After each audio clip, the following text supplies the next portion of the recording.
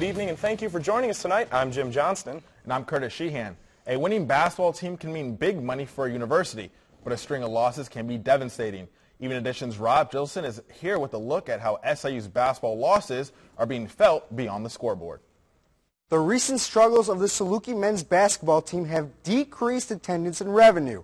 I took a look at how these deficits have affected the athletic program. The Saluki men's basketball program has always played a prominent role at SIU and in the Southern Illinois community. Achievements like 6 straight trips to the NCAA tournament have helped the program bring in revenue to the university.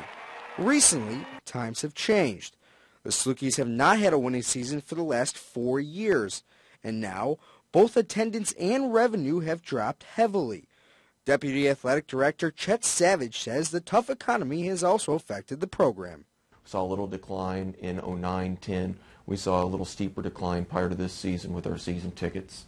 Our individual game revenue is the other number to look at.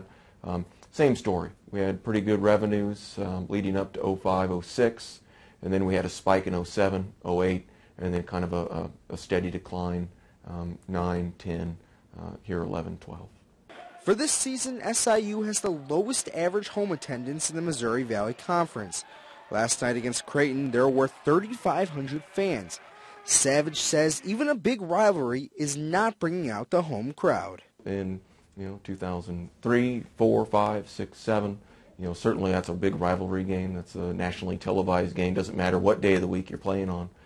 We're looking at being in a sold-out or close to sold-out situation. So, no doubt when individuals are making decisions whether or not to come over to the arena, they're taking those into account. The final Saluki men's basketball home game will be on February 25th when they host Northern Iowa. Kurt and Jimmy, back to you. Thanks, Rob.